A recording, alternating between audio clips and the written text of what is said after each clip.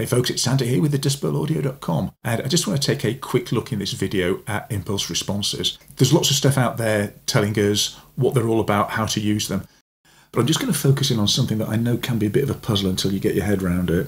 And that is when you get your impulse library and you get all excited if you download it and you open it up, and what you find is that you've got this set of folders, and somewhere along the way, as well as finding the ones that you're actually looking for, that have got your sort of choices of cabinets and speakers and microphone positions and all that stuff, you find these things that give you lots of different sample rates and that give you different sample lengths.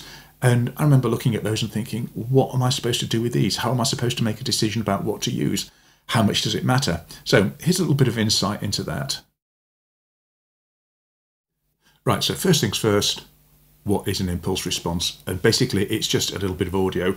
It's pumped through the speaker, through the cab, it's recorded, and we get it as a WAV file. And if we load one into, or if we load a bunch of them into a project to try and get some idea of what they're about, you notice that the 200 millisecond version, sample rate 44.1, this project's at 44.1, and the 200 millisecond one lasts 0.2 of a second, which is 200 milliseconds. And the 500 millisecond one is basically the same impulse response, just with a much longer decay tail captured on it, and lasts 0.5 of a second, which is 500 milliseconds.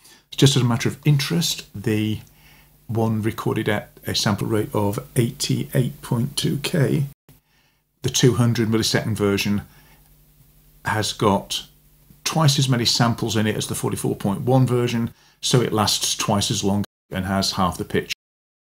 If you want to get an idea of what one of these things actually sounds like, I have taken one of these impulse responses and stretched it right out. So this is what it would sound like. But all compressed down into 0.2 of a second. So that's what our impulses are like. They behave just like any other piece of audio that we might put into a project, except of course that we never intended to put them in a project and just listen to them. So I have set up a couple of sources that we can have a listen to and see what happens when we use these impulses as they're meant to be loaded into an impulse response loader or a convolver. So the convolver that I have chosen is this one from Ignite Amps. It's called NAD-IR, at least I think that's how you pronounce it. And I've chosen it because it's just an IR loader, so we've not got to worry about, say, using an amp sim and then turning off modules and wondering if they've really turned off or not. And also because it's free, so if you need one, you can go to the Ignite Amps website, I presume it's still there, and just grab this one.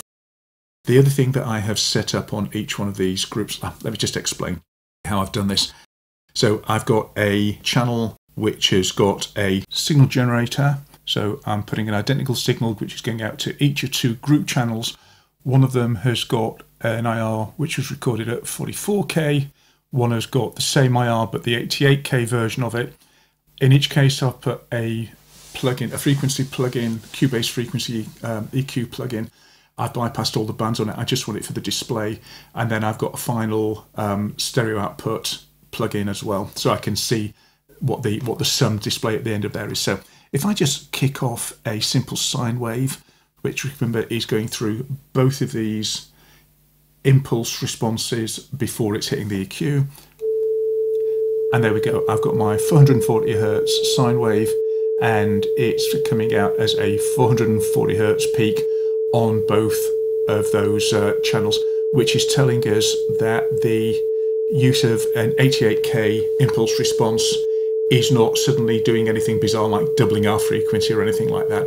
And you can see that on the output plugin we've got a bigger version where those have added in together. And if I invert the polarity of one of these, you can see that that disappears off. Now it's not completely cancelling out, but it's vanishing down to the point where you really can't hear anything from it. That's how similar they are. But the big takeaway is that we're not suddenly getting any frequency anomalies occurring. And we get the same thing happening if I take triangle wave. These things have sort of each got different makeup of harmonic series that goes with them. Same sort of thing if I go with white noise, pink noise, same sort of pattern is happening. And I think that what this gives us is the fact that when we take our impulse responses, whichever sample rate we're using, I suspect that the IR loader is doing some upsampling, downsampling of its own anyway, and is simply not fazed by the fact that it's getting different sample rates in there. So that all works quite nicely. But of course, that just tells us what a signal generator sounds like. If I move us over to this track, which has got a DI'd guitar part on it, and if I just bypass those for the moment,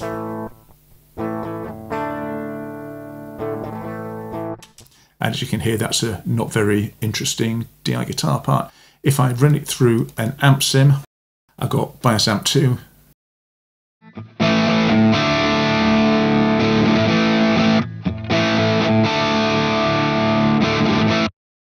And in that amp sim, I have got a Celestion impulse loaded within the sim itself. So what I'm now going to do is drag that off the line.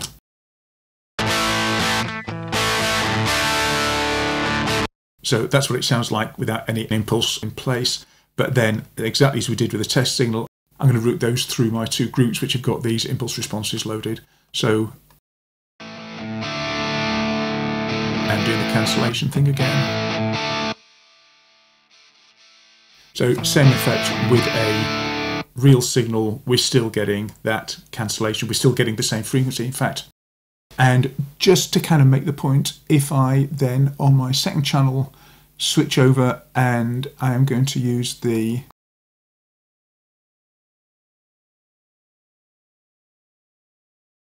.500 millisecond version of that impulse and cancelling.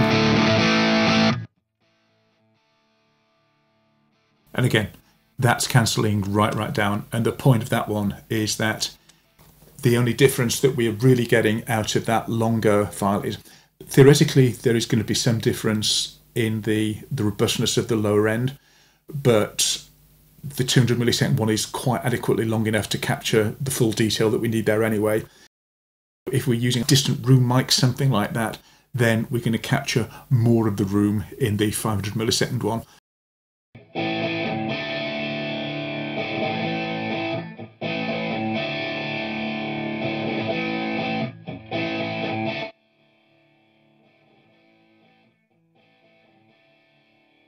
So I know that these levels are really low, but hopefully you can just about hear, or at least sort of see on the meters, that we're getting less complete cancellation when we go out to the room mics.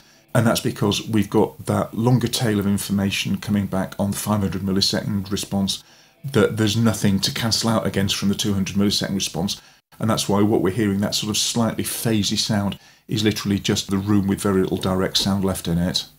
But seriously, on a close mic'd cab, I have never heard a difference. And in fact, when I had a different manufacturer's Convolver plugin that I used to use that was actually truncating the samples, I never noticed the difference because I was only ever using it on close mic stuff. So there we go. I think the point to take away is that those impulse responses are simply little bursts of audio. They behave exactly like audio if we try to listen to them. But once we load them into a decent Convolver plugin, the Convolver is going to be smart enough to get us out of the majority of trouble we'll ever get into by getting the wrong sample rate. Just use the sample rate that matches your project. The short of the 200 millisecond sample is absolutely adequate for just about everything that most of us will ever do, especially if we're working on close mic sounds. And if we want something that's got more room in it, that's got the full sort of ambience tail outs, then use the longer one and be prepared to take a bit of a CPU hit for doing that stuff. And if you get it wrong, really do not worry too much about it because it's not going to ruin your project. Okay, so this is Andi Picker at thedustbowlaudio.com. I hope that is of some use to you. Take it easy and I'll catch up with you soon.